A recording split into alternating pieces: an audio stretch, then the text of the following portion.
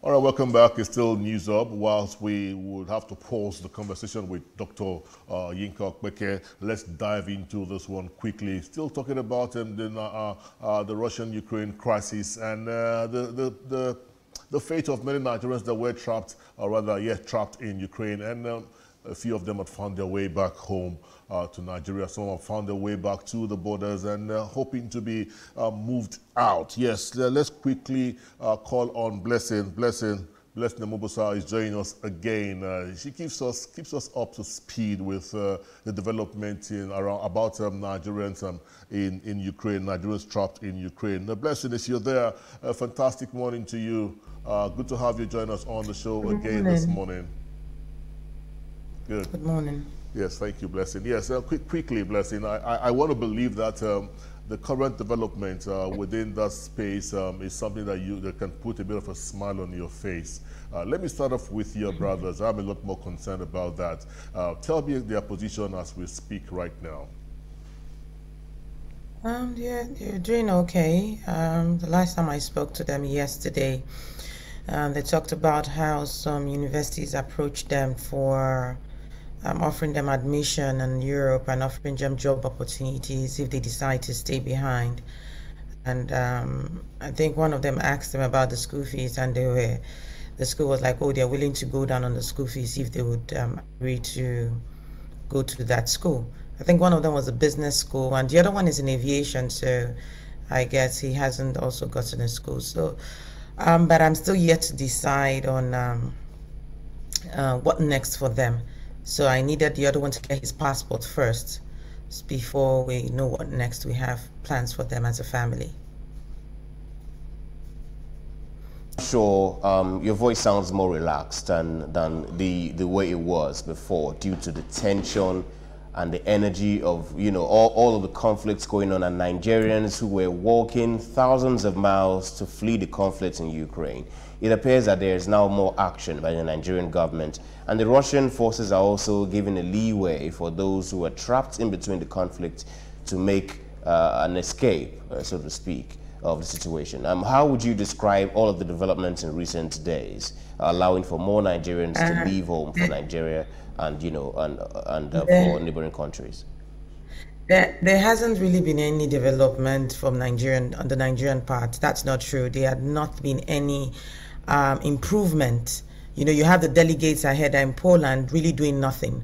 As I speak to you right now, you have the students in Sumi were released through the help of an Indian organization. Nigerian government did not do anything to help those students in Sumi. So anybody saying that they contributed is a big lie. It's an Indian organization who took it upon themselves to contact the school authorities and do the needful dialogue that made it possible for those foreign students to leave Sumi. And even when they left Sumi, like yesterday I said, many of them, they were only dropped at Poltava, which is almost 8 hours from Sumi. Normally the journey would be like 4 to 5 hours. Some of them paid their way through the borders. Paying their way through the borders, some spent $1,000. Even as I speak right now, some of them who are in Hungary do not have an accommodation. The hotels, they are charging $200 a night. Even in Romania, there was one of the parents was supposed to join us. Her daughter got to Romania and the embassy only paid for 1 day and abandoned the students. And some of them are thrown out in the street. Some of them do not have accommodation. It's cold there. Some of them are sick already. So the Nigerian government, I do not know where the $8.5 million went to, but it hasn't been distributed accordingly, and it hasn't gotten to the student properly. They say, oh, we transport the students, we take them back. Yes, we have some first batch that has arrived in Nigeria, second batch. What happens to them while they are waiting for the aircraft to come? What happens to them? I haven't slept in weeks. Like right now, over where I am, it's like 3 a.m. in the morning. So I have to wake up, stay awake long hours just to talk to students, just to see how to dialogue, to help people navigate their way.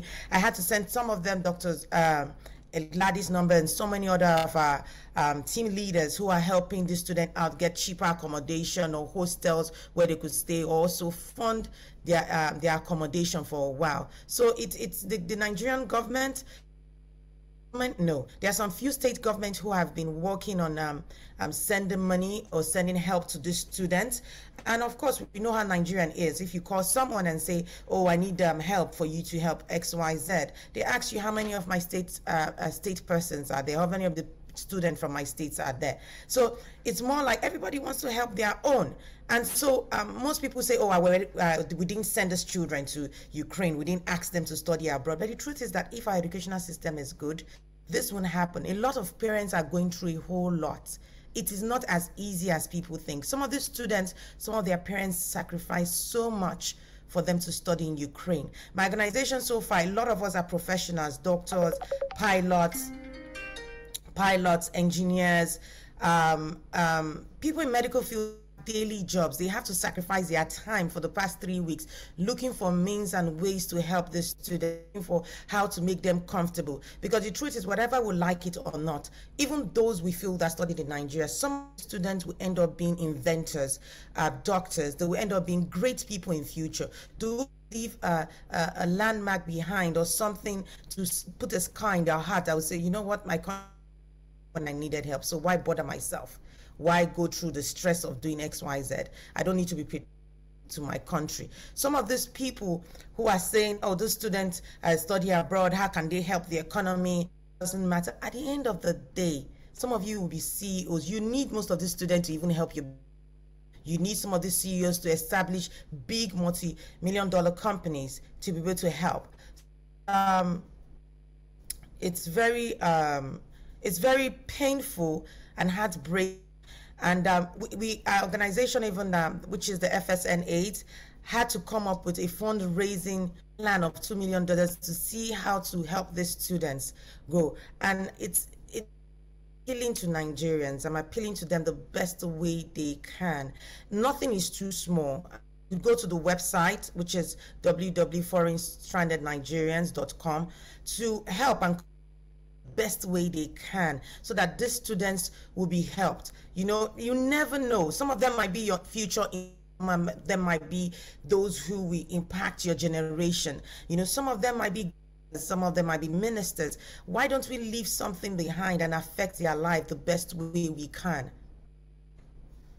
True, Blessing. Very well said. You couldn't have said it any better than you've just said it. I mean, this is electionary year, and rather than politicians spending monies and trying to buy people, these are ways they can sell themselves as humanitarians, worthy of positions in leadership. Blessing, you talked about data that you've gathered over the last few weeks. Have anybody come to you for those data? I'm talking about government. Are they working with you in using the data to help or reach out to these Nigerian students? Are they coming to you? I had a situation where I called one of the state governors in the South. I told him about the situation, and I told him your people, in fact, these are children, they need your help. And he said, oh, someone gave me data, and they said over this amount of students.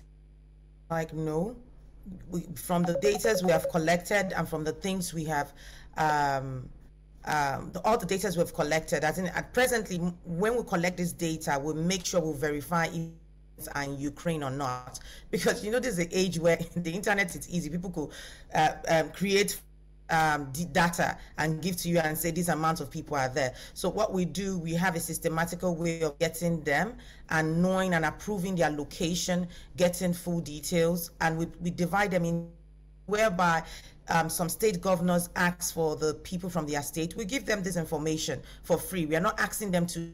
And most times we ask them, please do not send money to people you don't know. You know, do not send money just to any random person. We have a situation where parents have reached out to some of those governors and they've given them what they use their children alone, which is not so right. It's not proper. You know, so yes, we have collected data, and we're still collecting much data as much as possible, and still to know the mindset of these children, because the most important thing is not collecting this data, knowing what they intend to do with themselves, even when they come back to Nigeria, what's their plan? Because we do not want to leave the students hanging there or just doing nothing. And also having to create a counseling for the student in various ways, having to talk to them, see their psychological level, having to deal with those that have PTSD or those who are suffering from trauma. There are so many, some of them have rape cases, kidnapping. In fact, we had one of our lead foreign to Poland border to look at the situation where foreigners, especially, are taken to certain places and beaten badly. In this time of war, rape goes. You know, a lot of young ladies, their life is not safe. You know, they will be so ashamed to even speak about it. So we are creating an forum where even when you go to our website, we'll have a forum where we ask students, fill a form if you need help. Tell us your story, so we know the best way to help you transition through this changes. Right, Blessing. When we mentioned earlier about Nigeria's plans to evacuate over 300 students said to be trapped in Ukraine, the Minister of Foreign Affairs, Jeffrey Onyema, actually came out on his Twitter page and disclosed that the buses had been provided through the Ukrainian government, through Sarah International Europe, and a couple of other ones he posted on his Facebook page, thanking them for their contributions, as well as the Nigerian ambassador to Ukraine, Shina Alege, for his determination and perseverance. That's according to Jeffrey Onyema this morning. But, you know, all of the expenses that the students have been incurring has been a cause of concern for many Nigerians. One of them who spoke in an interview disclosed that they've spent almost $1,000 to $2,000 within their time of, you know, movement around, and of course getting food to eat, especially in this very difficult time. How do you think that is affecting some of those students who are there, and the health that they might be in at this particular moment in time? Well, it's so interesting that most of the Nigerian government they act very smart, and they don't realize that this is a jet age where the internet is able to all, and where information travels faster than the speed of light. You know, you can't just gather information and get people giving you details after some others have worked. One person is working, another person is eating. That's what is going on.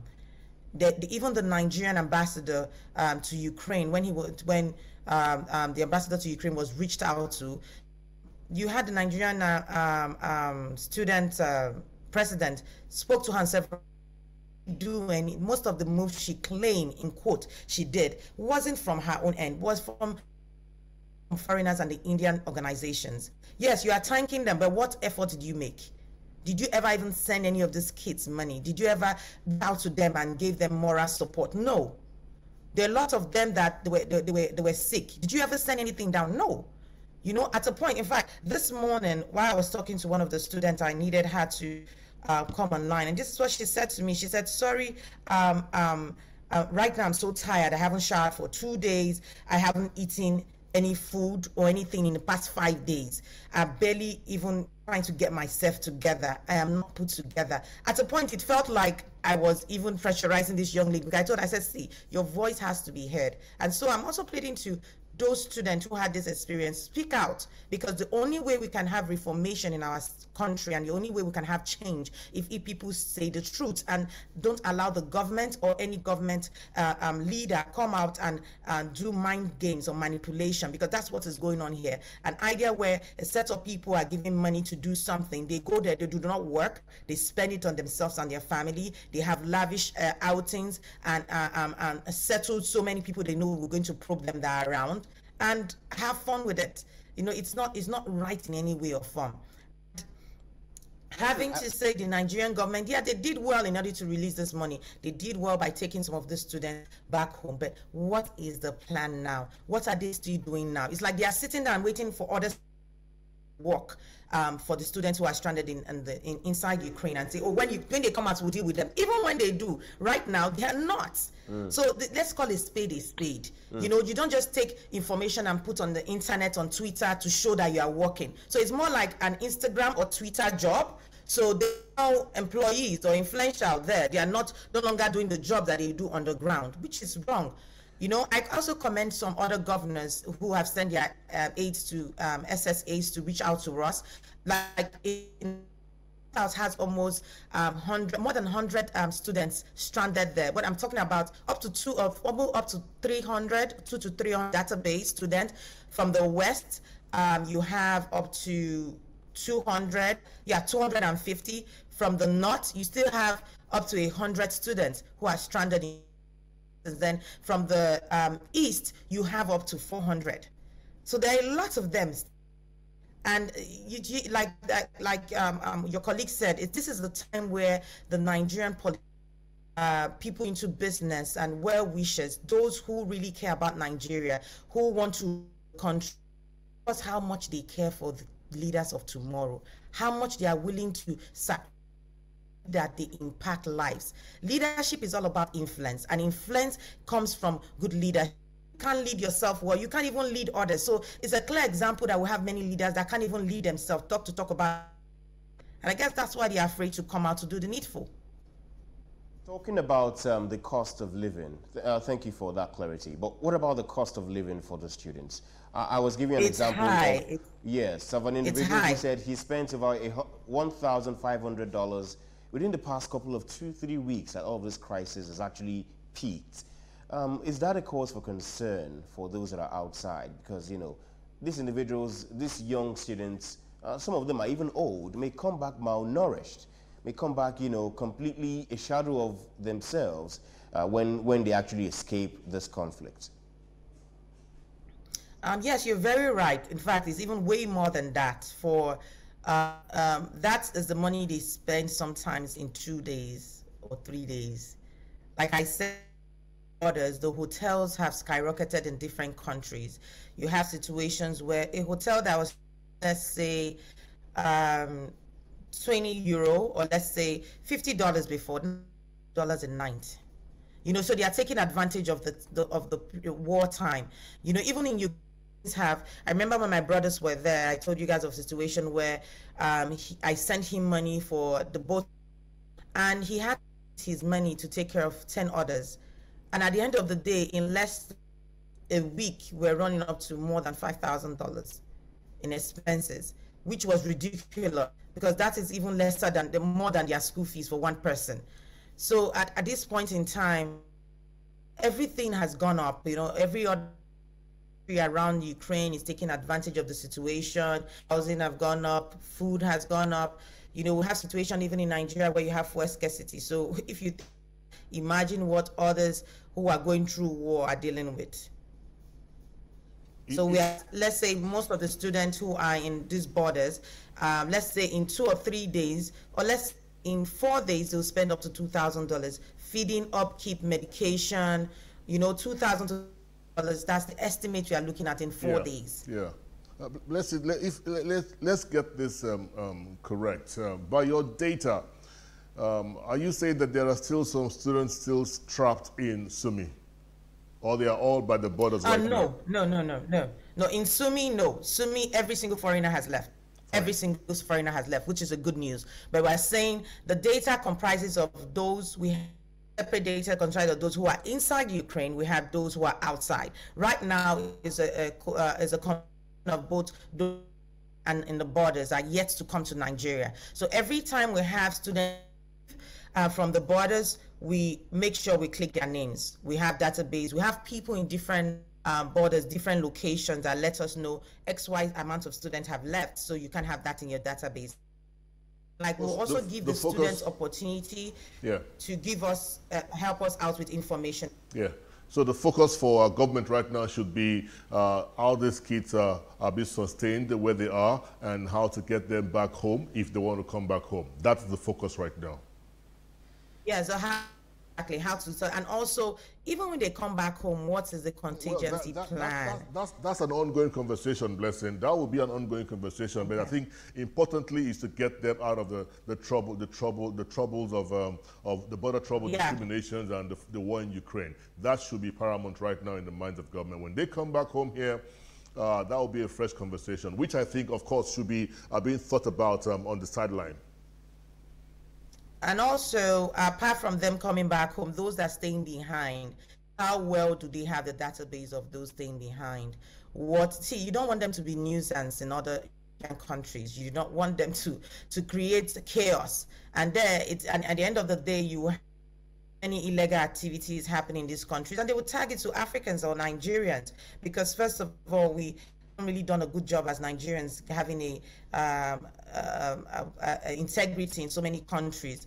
So the plan is for those who are out there, the government should create an avenue where they be able to monitor and say, okay, those of you who are staying behind, we need your database. We don't have a problem you guys staying behind, but you have to we have to know we have this plan, an XYZ plan for you. If you are going to a school, send us your school, send us this ways to help. Even if it's a stipend or whatever it is, there's so many of them that were in scholarships, you know, especially exceptional students, those who are very intelligent, those who are good with their academics. You want to, you know, you want to encourage them. So it's going to be a matter of those who stayed behind and those who came back. So now, like you said, the most important and urgent issue now is how do these children, when they're evacuated, their accommodation, their feeding, medication, what is the provision for them? How are we going to sustain them these few days?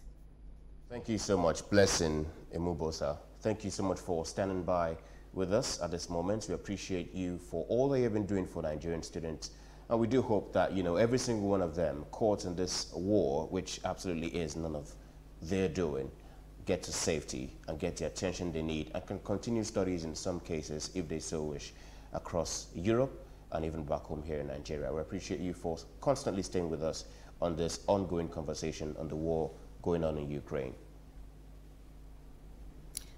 You're welcome, and thanks Silverbird too for giving me this great opportunity to air my point of view, and also for our foundation and FSN Aid to render assistance. And I also like to say students and parents should not be afraid to reach out, to emails, to send us messages, and we have people who are willing to help and to also contribute the little they can. Nothing is too small. $10, 5,000 naira, 2,000 naira, that's nothing too small.